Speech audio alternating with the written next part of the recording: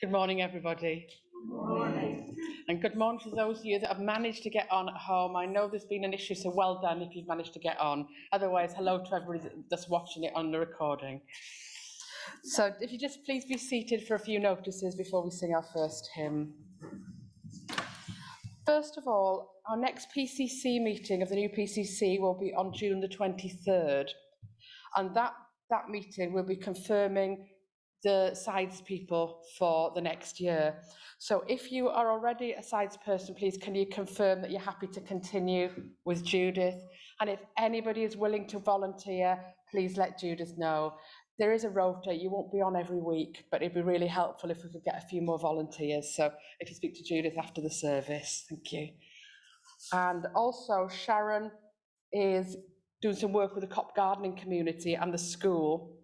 The children have already done a great job of clearing up some of the areas outside, but she's actually put a list at the back of church with volunteer jobs. So if you feel you have the skills and are able to help with that, either put your name down or speak to Sharon if you're unsure after the service. Thank you. So the services this evening, we have 6:30, we have evening prayer, and then next Sunday we have 11 o'clock, we have morning prayer, and 6:30 we have vestry praise, and everyone's of course welcome. And then Tuesday Bible study and Wednesday prayer meeting on the Zoom online, access via the website, and God willing it'll be up and running by then. So we'll start our service with first some words from Scripture.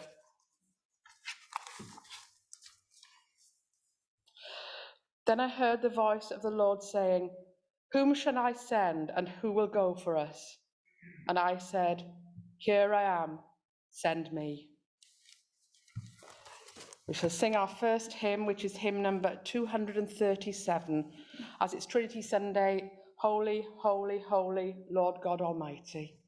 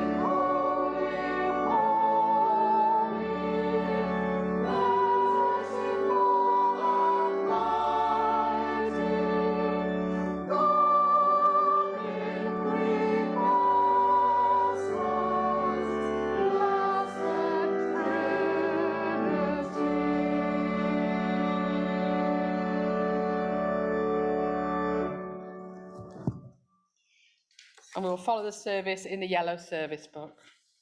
Grace, mercy and peace from God our Father and the Lord Jesus Christ be with you. And also with you. This is the day that the Lord has made. Let us rejoice and be glad in it. Give us the joy of your saving help, And sustain us with your life-giving Spirit. We have come together in the name of Christ to offer our praise and thanksgiving, to hear and receive God's holy word, to pray for the needs of the world, and to seek forgiveness of our sins, that by the power of the Holy Spirit we may give ourselves to the service of God. Jesus says, "Repent, for the kingdom of heaven is close at hand."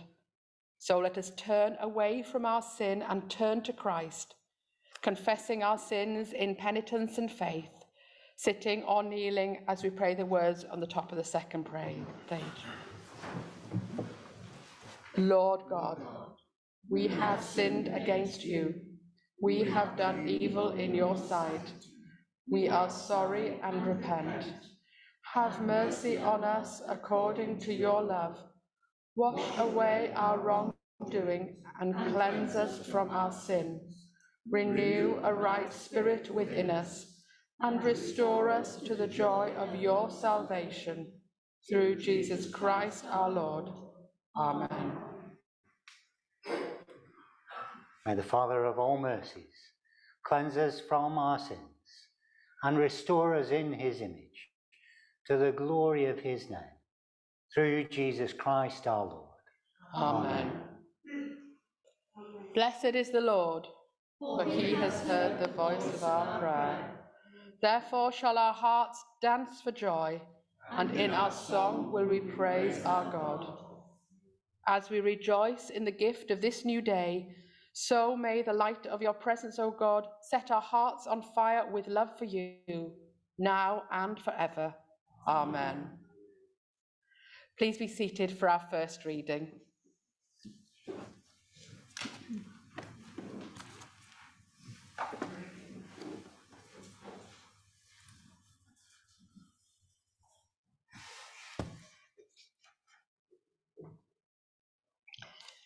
The reading is taken from Isaiah chapter 6, verses 1 to 8. In the year that King Uzziah died, I saw the Lord seated on a throne, high and exalted, and the train of his robe filled the temple. Above him were seraphs, each with 6 wings. With 2 wings they covered their faces. With 2 they covered their feet, and with 2 they were flying, and they were calling to one another, "Holy, holy, holy is the Lord Almighty. The whole earth is full of his glory." At the sound of their voices, the doorposts and thresholds shook, and the temple was filled with smoke. "Woe to me," I cried, "I am ruined, for I am a man of unclean lips, and I live among a people of unclean lips, and my eyes have seen the King, the Lord Almighty." Then one of the seraphs flew to me with a live coal in his hand, which he took from the temple. With it he touched my mouth and said, "See, this has touched your lips. Your guilt is taken away, and your sins atoned for." Then I heard the voice of the Lord saying, "Whom shall I send, and who will go for us?" And I said, "Here am I, send me." This is the word of the Lord. Thanks be to God. We shall now stand and sing our next hymn, which is hymn number 139.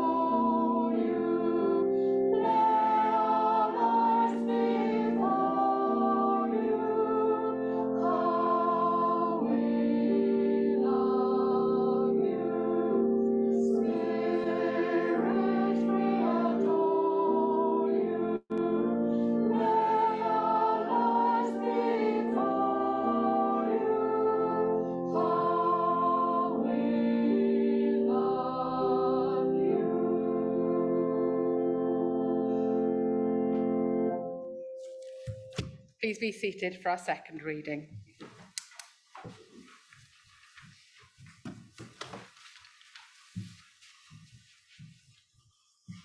The second reading is from the book of Revelation and is chapter 4. After this I looked, and there before me was a door standing open in heaven. And the voice I had first heard speaking to me like a trumpet said, "Come up here, and I will show you what must take place after this."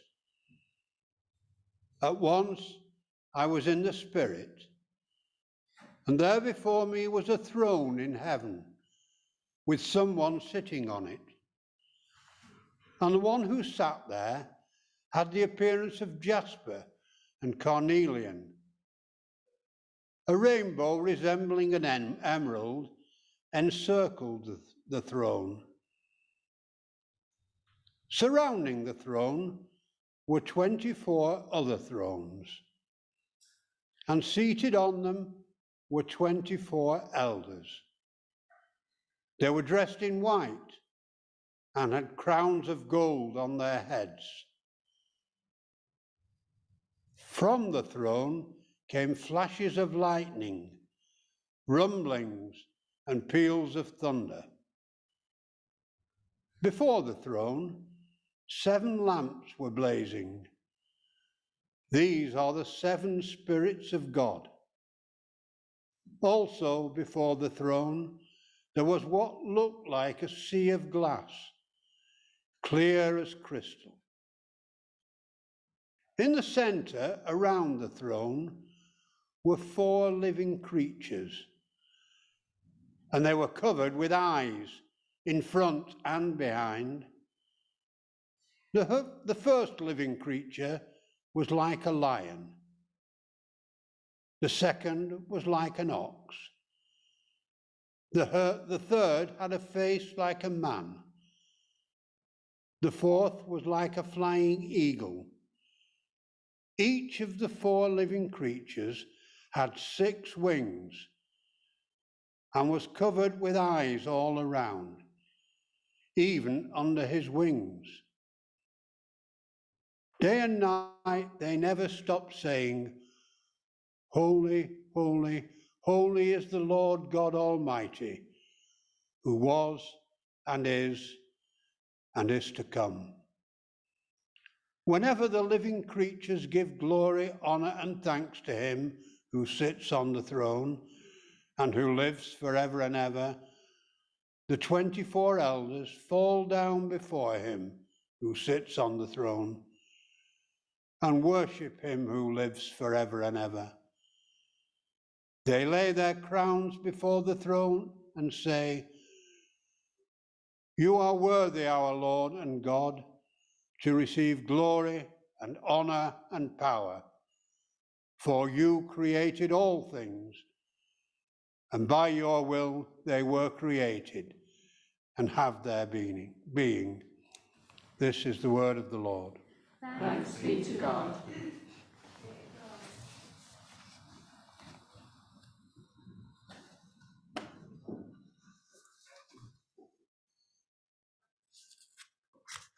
Good morning, everybody. Good morning. Lovely to see you. Great that we can be together on this Trinity Sunday. Do you like eggs? Do you like eggs? Anybody not like eggs? Till about 5 or 6 years ago, I didn't like eggs, officially. I think I must have had a bad experience with them when I was young. My mother trying to force feed me. No, that's not true, but we did have to eat everything up, or we didn't get anything else until we had eaten up. Yeah, but the thing is that since I was very young, I hadn't eaten an egg.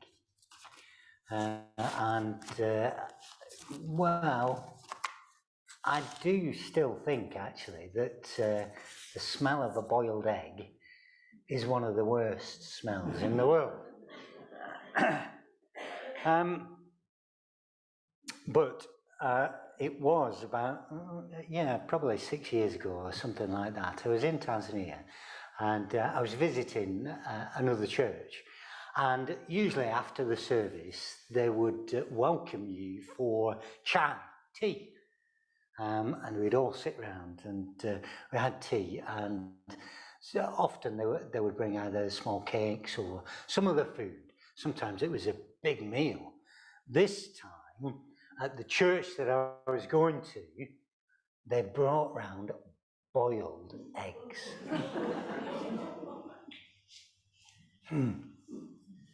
Nothing else, no alternative.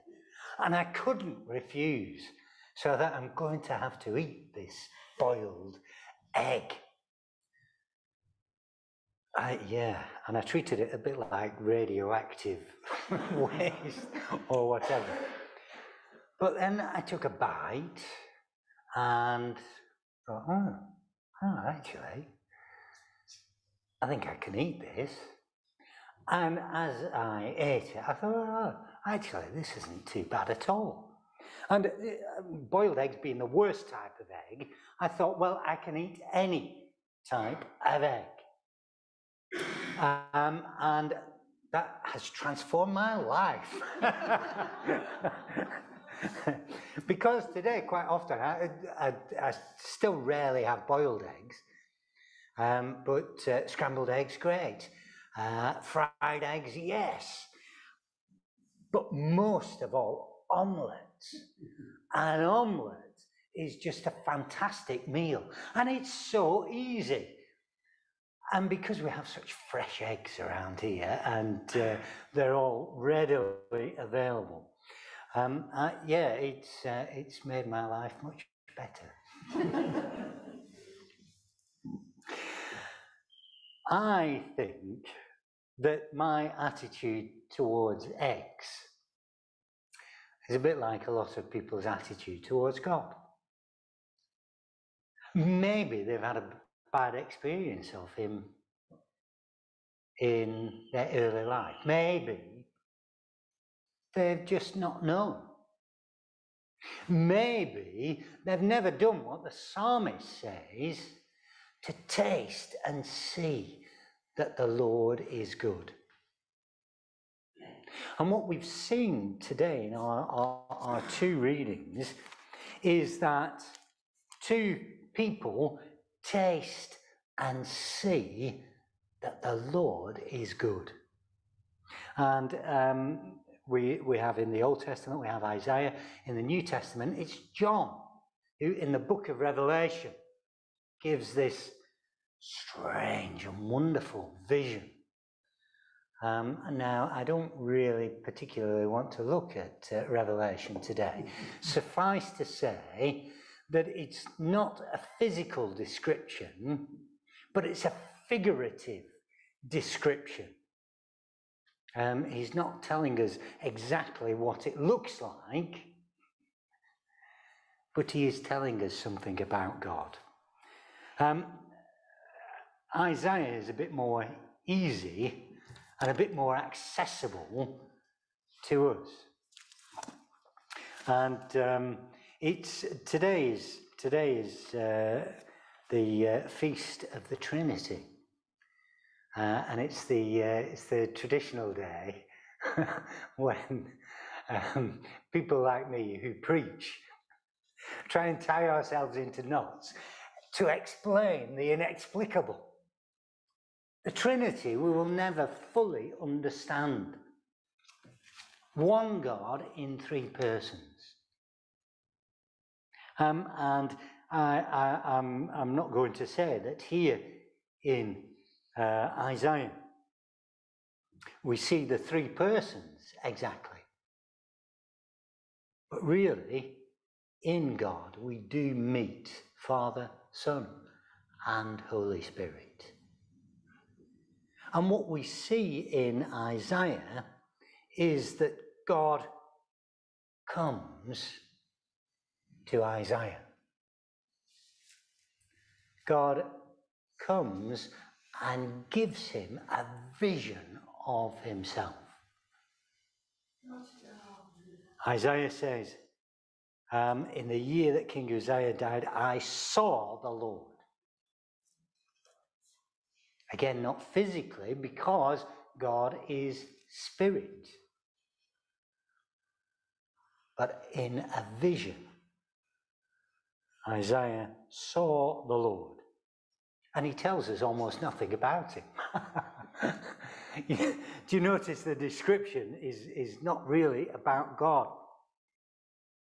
He doesn't say he has a big white beard and a cheerful smile and rosy cheeks and that kind of thing. He says, I saw the Lord high and exalted, and the train of his robe filled the temple. So the Lord is above, and he's lifted up. That's what exalted means. And he's up there, right in front of Isaiah's view. But the train of his robe, maybe the least significant thing about God is what fills the temple. That's a picture that in the temple, yes, we meet with God, but it's not a complete meeting with him. Or that's the way it was in the Old Testament. And where we see things about God, what we see is these four creatures, as there were in Revelation. We get more detail there. And they are worshipping God. They're calling, holy, holy, holy is the Lord Almighty. The whole earth is full of his glory. And in response to that, we see what happens is that at the sound of their voices, the doorposts and the thresholds shook. And Isaiah stood there outside. And smoke fills the temple. And that again is a picture to us. God is unapproachable to human beings. When the doorposts are shaking, you don't go into a building. You're going to get crushed by it. You cannot approach God. And Isaiah's response to that is, woe is me. I can't approach God.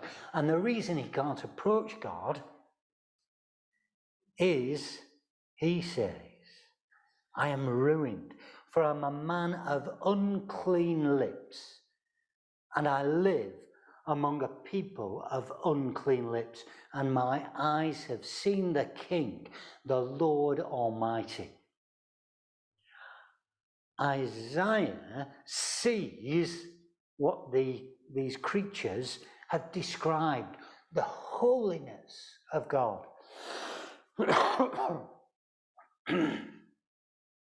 And the glory of God. And he realizes that he is not holy. He is unclean. He is unworthy to come before God. But the second thing that God does is that he cleans us. And so one of the seraphs flew with a live coal from the altar. And he touches Isaiah's lips. It's a symbol of being made clean. And as a result of that, Isaiah is transformed. Isaiah is completely different. Because the third thing that God does is he calls. And he says to Isaiah, who's going to go for us? Who's going to tell the people about me? And Isaiah, who just then has been saying, oh, woe is me, I'm ruined. He says, here I am, send me. Because God has changed him. Because God has made him clean. Because he is now near to the Lord. And that's what God does. God, the Holy Trinity, does for each of us. God comes to us.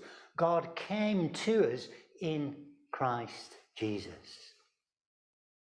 St. Paul says that in Jesus dwelt the fullness of God. Jesus is the image of the invisible God. If we want to know what God is like, we look at Jesus. And Jesus has come to us, and we know him through God's word. And today, the Holy Spirit comes to us. God comes to us. God cleans us from our sin, from our unworthiness, from our lack of holiness. God cleans us through the blood of Jesus, by the power of his Spirit. We are unworthy, but he makes us worthy. And God calls us to go for him. And Jesus said to his disciples, as the Father has sent me, so I send you. Go and make disciples. Show people, tell people what I am like and what I have done for you and for all people, that everyone may know the fullness of God themselves.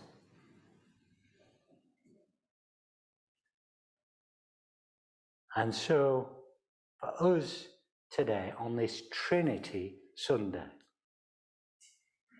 God comes to us, God calls us, God cleans us, and God calls us. I want to told you about me and eggs. Let me tell you about me and God, because I grew up with God. I grew up in the church, but I was quite distant, really, in a way, until after I was confirmed, which is quite a confession. After I was confirmed, I had the privilege, the real honour it was of being able to go to youth club at church, which was really exciting. On a Saturday evening, there was table tennis, there was badminton, there was a disco. My goodness, and lots of people went there. And it's not through youth club, but rather through the leaders of the youth club that I came to know God. Through them, I could see how they lived what they believed. They served others. They gave themselves to each other. And they loved everyone who came in. And it was through their example and through their teaching and through their praying that I came to know God myself. And God, the Father, who comes to us through Jesus, through the Holy Spirit, has made me clean. And it makes all of us clean, if we will trust in him, and has called me and goes with me as I do my work, as I see other people. And God isn't always that clear in me, I know, because I am a fallen human being. But I do believe that God is in each of us who believe in him, and works through us who believe in him, and continues to come to us, to clean us, and to call us day by day to live his life, to do his will, and to bring others to know him. And I pray that this is what we will do. Amen. Amen.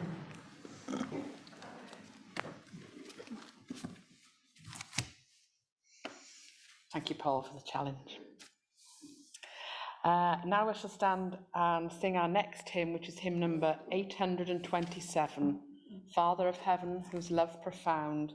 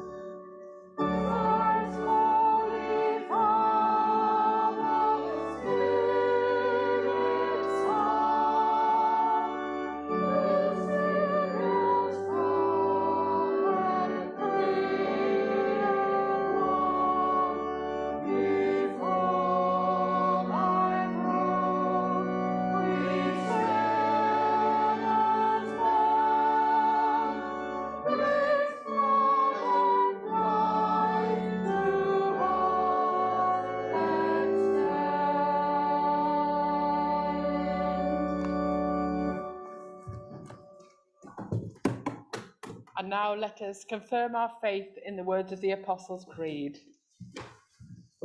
I believe in God, the Father Almighty, creator of heaven and earth. I believe in Jesus Christ, his only Son, our Lord, who was conceived by the Holy Spirit, born of the Virgin Mary, suffered under Pontius Pilate, was crucified, died, and was buried. He descended to the dead. On the third day he rose again. He ascended into heaven. He is seated at the right hand of the Father, and he will come to judge the living and the dead. I believe in the Holy Spirit, the Holy Catholic Church, the communion of saints, the forgiveness of sins, the resurrection of the body, and the life everlasting. Amen. And now let us turn to our time of prayer. Let us pray. The responses this morning are, Lord, in your mercy, and the response is, hear our prayer. Lord, in your mercy. Hear our prayer. First, the collect, the special prayer for today, Trinity Sunday. Almighty and everlasting God, you have given us, your servants, grace by the confession of a true faith to acknowledge the glory of the eternal Trinity, and in the power of the divine majesty to worship the unity. Keep us steadfast in this faith, that we may evermore be defended from all adversities.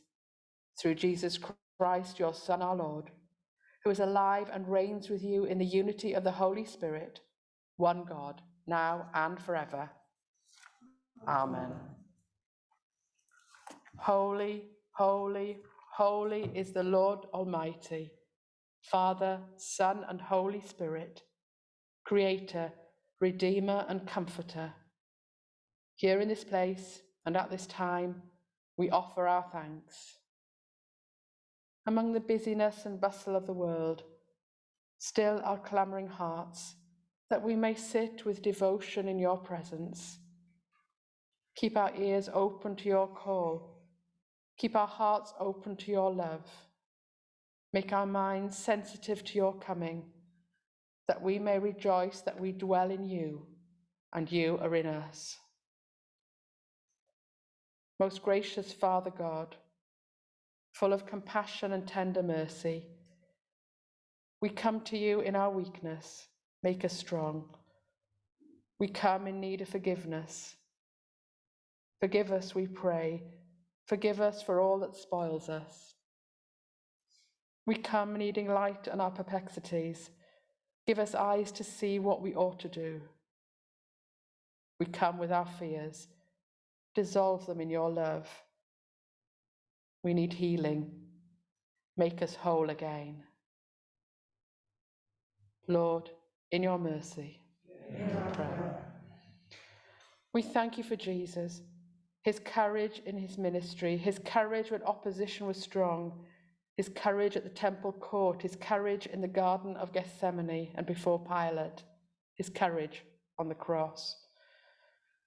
Give us courage too, Lord, the courage of our feelings, the courage of our convictions, the courage to be a minority of one. Give us courage when adversity comes to us, courage in the crisis, courage to bear pain, and courage to begin again when some ventures have failed.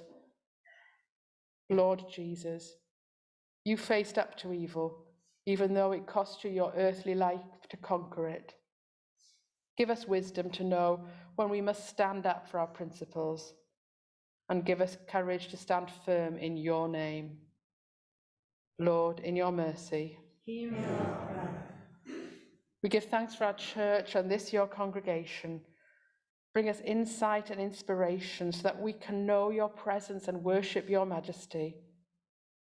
Let our church be a place where all are welcome, visitor, stranger, young and old, and where you are present in all our activities. God of mercy, whose amazing grace empowers us to follow your Son's ways, set out your requirements of us, however difficult they may be. We know that through your church and with the help of your Holy Spirit, we can rise to the challenges we face. Lord, in your mercy, hear our prayer. We give you thanks for those who have revealed your presence and love to us, for those who have guided us into the ways of truth. We pray for those who influence the minds of our young people, for schools, youth groups, colleges and universities, praying especially for our own young people, Ingrid, Eccleston, Elswick and Larbreck, and also for the staff and pupils of Copp School. Lord, in your mercy. We pray for all the areas of the world which are torn apart by hatred and violence, famine, disaster, or religious differences. We pray for the end of war and a deeper commitment to peace. And we remember especially the people of Ukraine. We pray for all the oppressed peoples of the world, for all who have lost their freedom and hope, for all who have had to leave their home for whatever reason and now find themselves homeless. In the darkness, may they find your love. Lord, in your mercy. Blessed Trinity, we pray for those in our church community who are in urgent need of our prayers at this time. For the sick, bring them healing. For the injured, bring them a swift recovery. For the depressed, bring them hope. For the bereaved, bring them comfort. Remember in a few moments of quiet those known to us.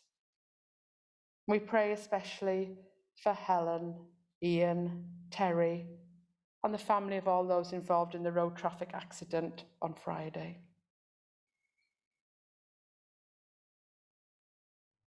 We ask that in the depths of suffering, they find the wellspring of your grace, and at the process of recovery, they find the warmth of caring love from family, friends, neighbours, and above all, from our Creator, Redeemer, and Comforter. Lord, in your mercy. We give thanks for your redeeming love and liberating power, that you free us from the powers of evil, sin, and death, and open up for us the glory of your kingdom. We pray for all who have died and are now at peace. May we rejoice with them in your heavenly kingdom. Lord, in your mercy. Heavenly Father, your love knows no bounds, so we give you our thanks. Your hope lifts our spirits, so we give you our hearts. Your Son saved us from our sins, so we give you our souls. Your Spirit gives us life, so we live life abundantly. May we live in peace, love in peace, hope in peace, and rest in peace. Through Jesus Christ, our Lord and Saviour. And gathering our prayers and praises into one, let us pray with confidence as our Saviour has taught us. Our Father, who art in heaven, hallowed be thy name. Thy kingdom come, thy will be done, on earth as it is in heaven. Give us this day our daily bread, and forgive us our trespasses, as we forgive those who trespass against us. And lead us not into temptation, but deliver us from evil. For thine is the kingdom, the power, and the glory, forever and ever. Amen.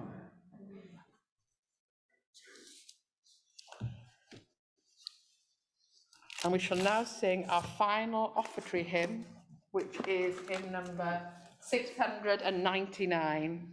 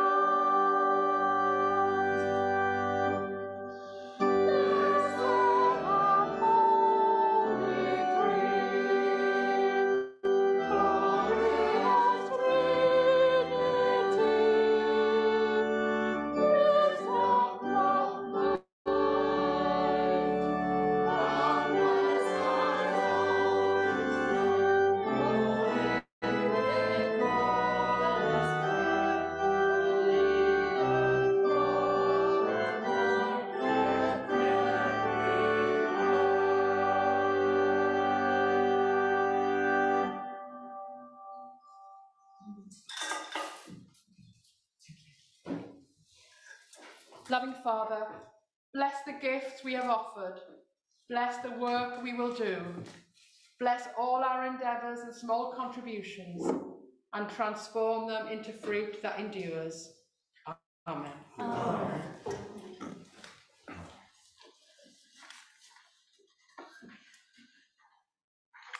Thank you for being with us this morning.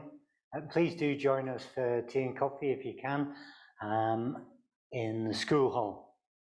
But as we close, a final prayer.